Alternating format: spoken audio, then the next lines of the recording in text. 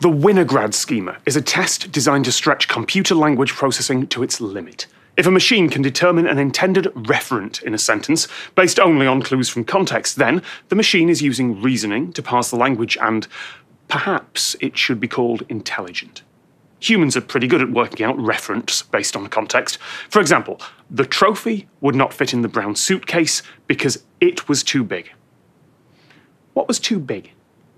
Linguists will sometimes denote reference in text by using subscript numbers or letters. So, if you want to solve that X and work out what it refers to in that sentence, then you have to know that a suitcase usually contains things, and that a trophy usually doesn't contain things. And you have to know how containers work, that larger things can't fit inside smaller things. It seems simple to us because we understand not only how syntax works and whether a sentence is grammatically valid, but also because we've got experience of suitcases and trophies and reality itself. Solving that X requires comprehension.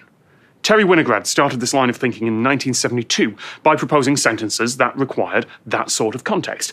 The city councilmen refused the demonstrators a permit because they feared violence or because they advocated revolution. It was the 70s, there weren't many councilwomen, and there was a lot of revolution. Winograd argued that solving that sentence requires knowing not only who can issue permits or what a demonstrator is, but also the political interests of a council, the ways in which they'd view political change. That referent changes based purely on the context and the meaning of those last two words.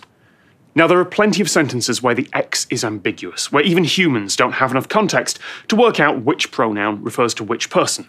If you're writing a gay romance story and both of your main characters use the same pronouns and appear all the time in the same sentences, then it's going to get confusing fast.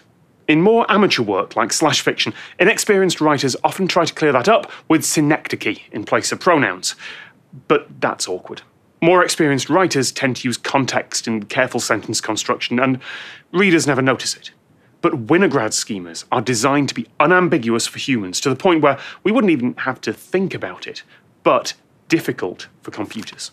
Natural language processing, the ability to understand language, is in huge demand right now. It's what powers Siri and Alexa and the Google Assistant. So many companies are trying to create code that can understand human requests.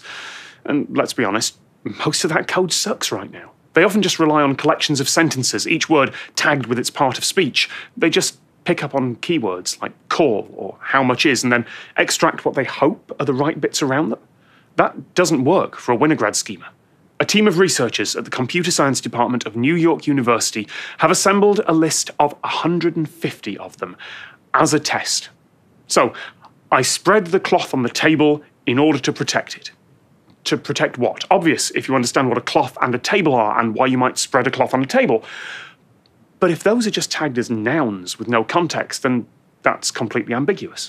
Hi, Future Tom here, just interrupting to say that after this video was finished and done and all the graphics were completed, I found out that someone had published a new version of GPT-2, which is the leading machine learning text generation system, and I figured if I didn't address that here, a lot of people in the comments would be going, well, what about machine learning, what about AI? So I got a version of GPT-2, it's set up kind of like a Dungeons and Dragons adventure system. I told it to create a suitcase and a trophy, and to put the suitcase in the trophy to see what would happen. The moment you think about it, you know what to do, so you do it with your eyes closed. You place your hand on top of it, then with your other hand you take out your gun from inside your jacket pocket, take aim at it, pull back 1 inch. Yeah, if you think machine learning is going to save us, not yet.